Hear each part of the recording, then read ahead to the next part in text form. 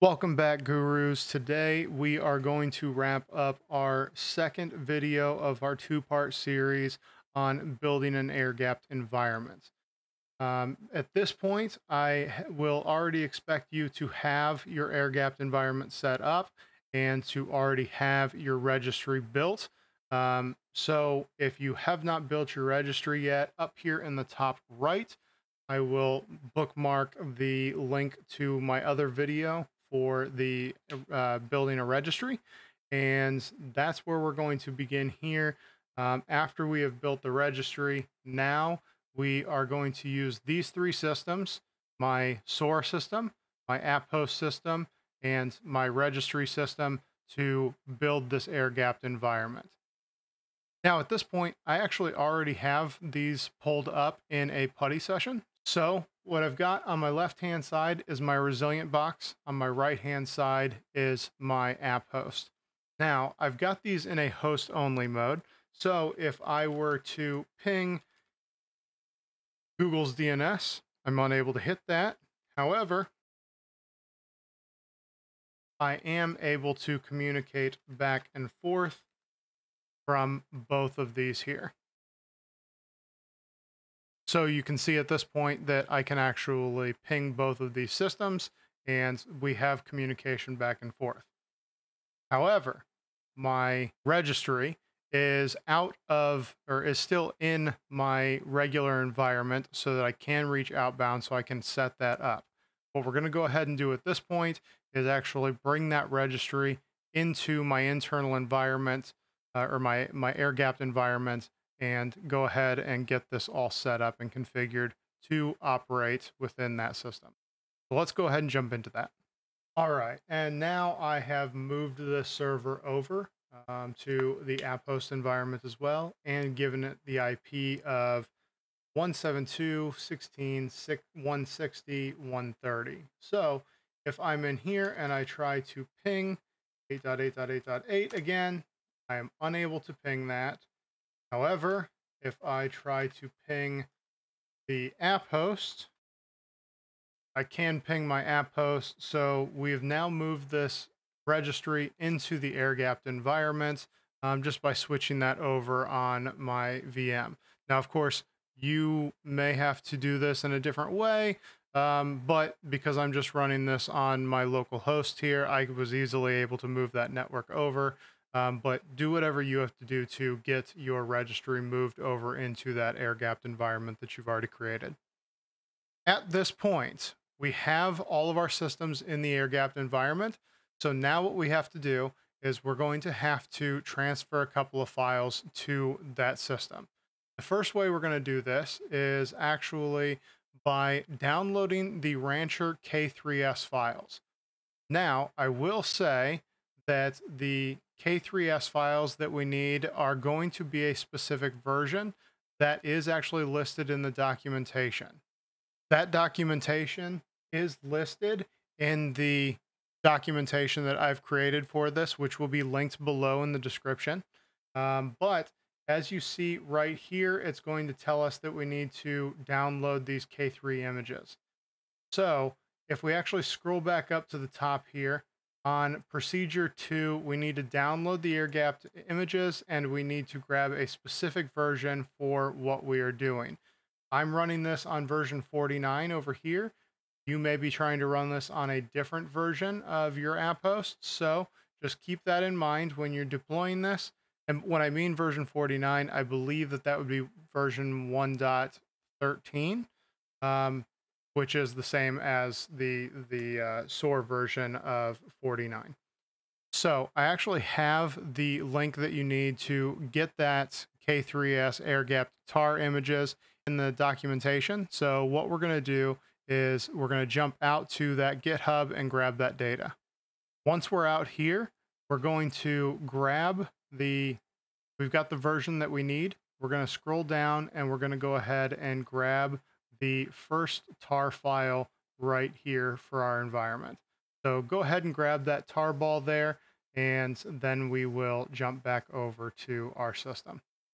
All right, now that I have this downloaded on my local system here, what I'm going to go ahead and do is I've opened up a FileZilla session here to connect to my app host.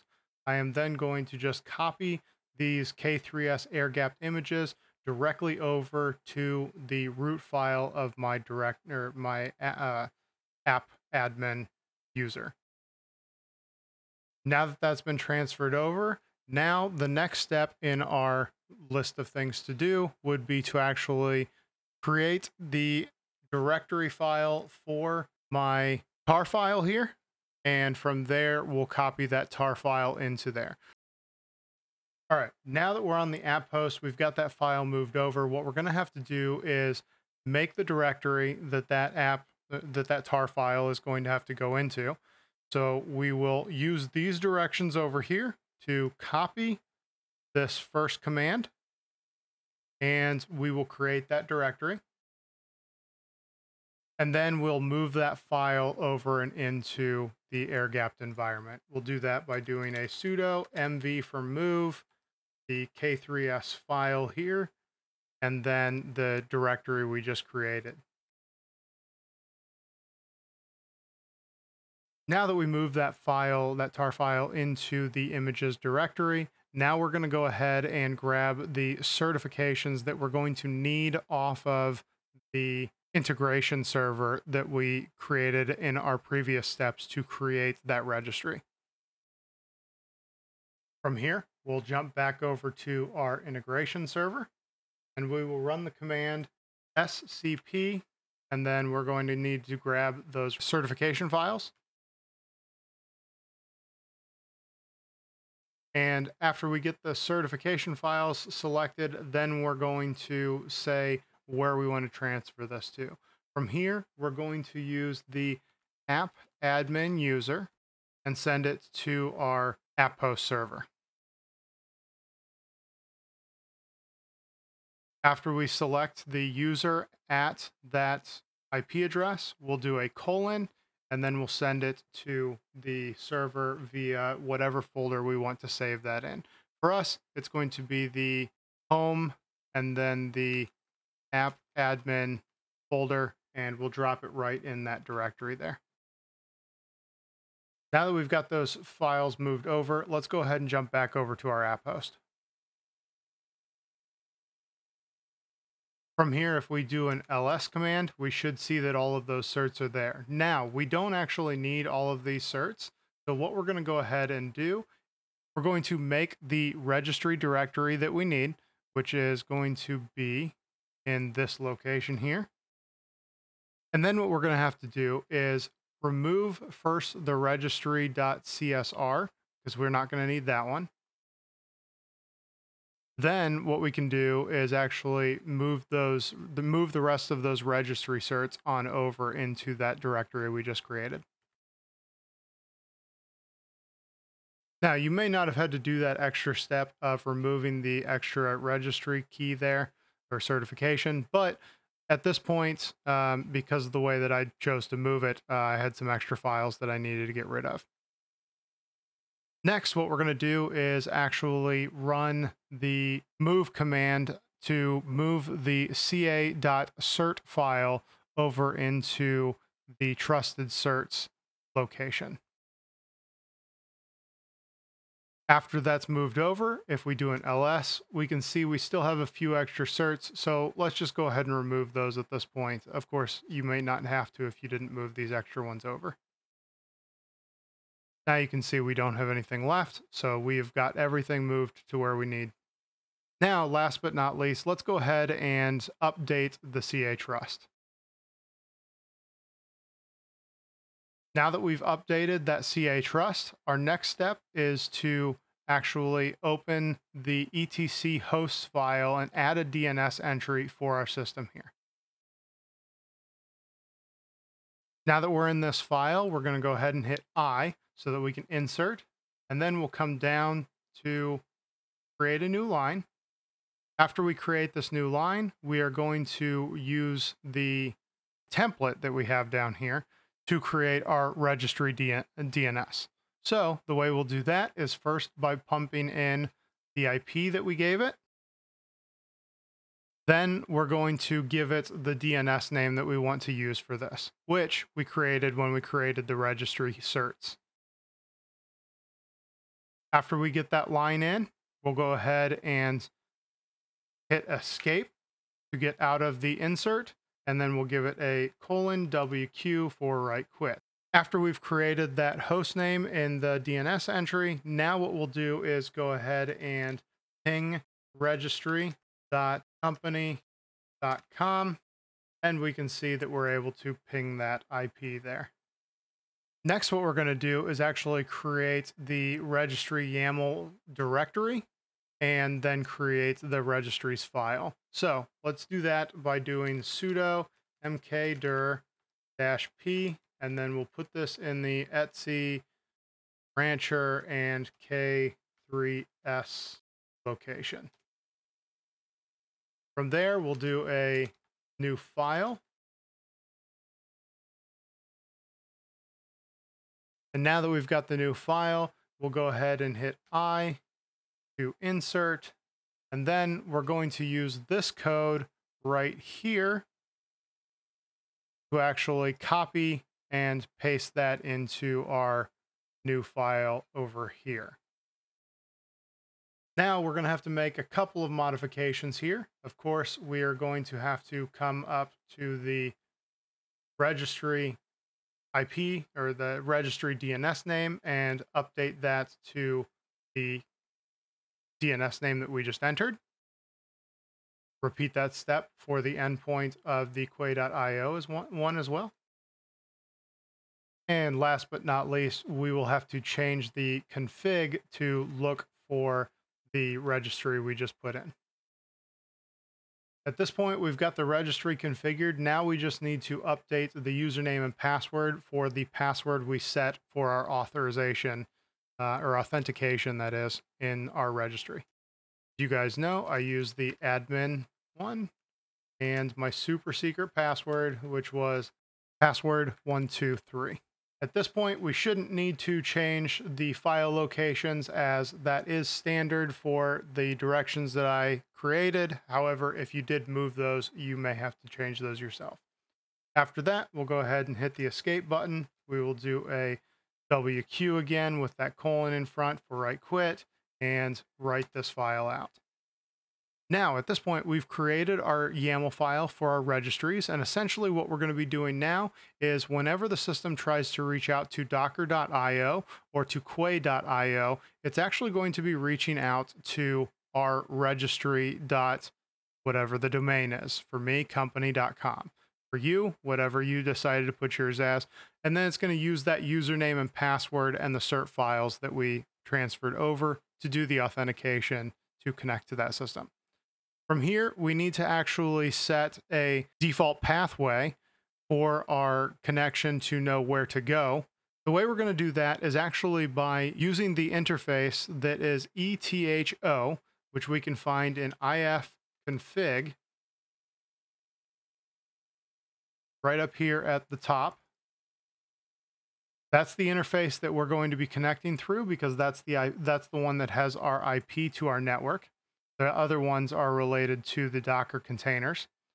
So then what we're going to do is we are going to create a root file for that interface. And the place that we do that is actually in the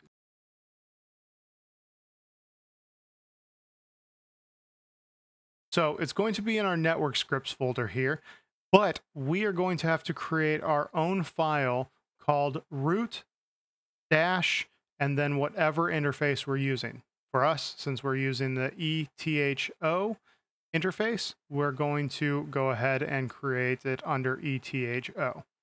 So we will go ahead and create that file. Again, in here, we will hit I for insert, and then we are going to use this template down here to create the IP schema in our file. So I actually have a sample of it here, which will use the template that or the IP address scheme that I'm going to be using.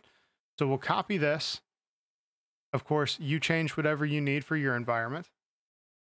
And then after that has been copied over and made into that file, we'll go ahead and do the escape colon WQ for write quit, and close that out and write that file. At this point, we've created that path or that route.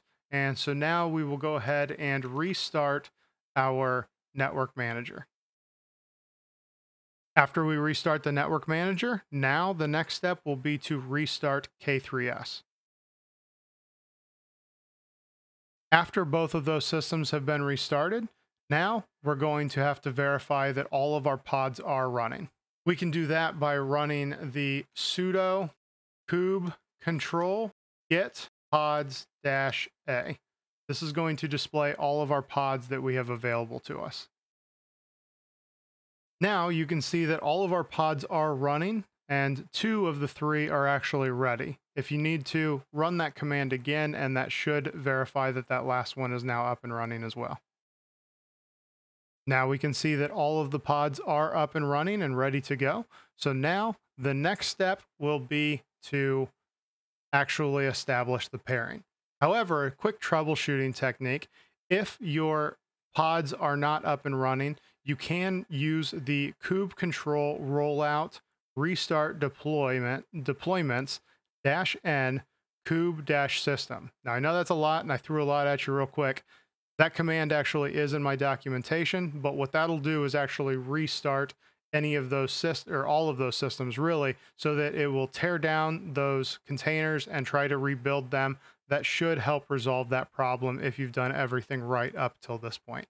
If you have not, please go back and make sure that your container has those containers that we pulled from the Rancher system. Now that we've got all this set up, what we're going to have to do is actually set up that pairing. Fairly simple, straightforward. You're just going to do the pairing just like you normally would do, but I will walk you through that real quick just so you can see it. First, we're going to have to log into our system. After we're logged into the system, then we will jump into our admin settings. Looks like my admin settings are covered here, so let's go ahead and jump in this way. From here, we're going to go ahead and log in, or jump over to our apps tab, which is at the very end. And now what we're going to have to do is actually create our app host. So we'll hit add for the app host. We'll give it a name, whatever name you would like. Then we're going to get the connection codes down here, the connection information down here. What we're going to do here is just go ahead and hit that copy to clipboard, but we're not going to leave the screen. You may want to actually copy this to another document, like a text file, just in case you were ever needed again. Otherwise, you would actually have to do a complete renew of that setup to get that established again. So after we've got this information, now we're going to jump back over here into our app host and run the command sudo manage app host with a capital A and a capital H, and then we're going to do install. Once it gets to this point, it's going to ask us for the pairing information. We can go ahead and just paste what we already copied directly into here and then hit enter. It'll start the installation here and get the connection all established. But one thing you may get asked is if you want to trust the certification that it's using. We will get that here in just a second. Once we finish this, the installation will say that it succeeded down here at the very bottom. So now we are good to go. We can go ahead and complete our setup over here, and we will just need for this to wait to be paired. However, while we're waiting for this to be paired, let's go ahead and finish setting up our registry. We're going to have to make a couple of config changes so that it can actually point to the app host to the registry for downloading apps. So what we can do is do sudo manage app host registry -- registry to name our registry. And then what we're going to do is we're going to do the host name or the IP. In this case, we're going to be using a host name because that's what our cert has on it. So we will do registry.company.com. And then if you had a port that you wanted to use, of course you can use that here, but we're just going to jump into the user and give it that admin user. At this point, it'll ask you for the password for that registry. And of course, we all know my password.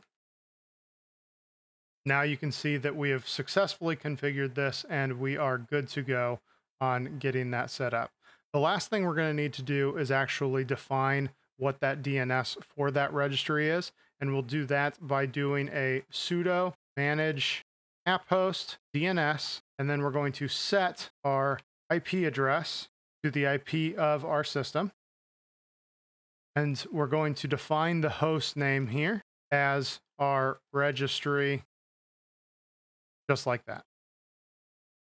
Now that we've added our registry to both the registry and the DNS of the app host, now we should be good to go to actually go and deploy an app once that pairing has been completed. So let's jump over there. All right, at this point, you can see that we have our air-gapped environment connected. It's in a running state, and it's only pulling about 5% usage from our app host. So now let's go ahead and deploy our first app. To keep it simple, I've gone ahead and selected the Data Tables Utilities app here. That is going to be a local one. It doesn't need to reach outside of our system and reach any other systems. It's just going to be reaching back into our resilient system here. So let's go ahead and get this installed. After we get this installed, now we need to get it configured.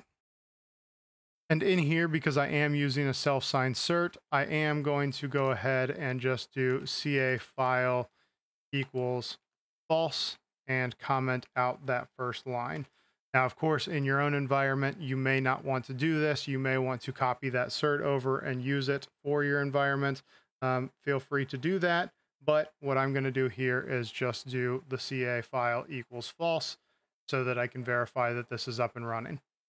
From here, after we get this configured, I'll scroll down, I'll select my air-gapped host that I built, and I will run my test configuration. Now, this will take a second to run, but when it comes back, we should see that it was able to pull this container down and run it successfully without any problems.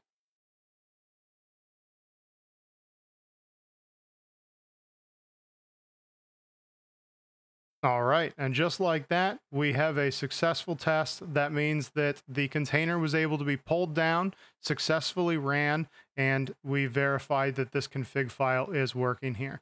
So now we're good to go to start using this integration. We can go ahead and save and push these changes. And then last but not least, deploy that app. And now that app has been deployed and is currently ready for use. So we are good to go. We now have a perfectly air-gapped environment.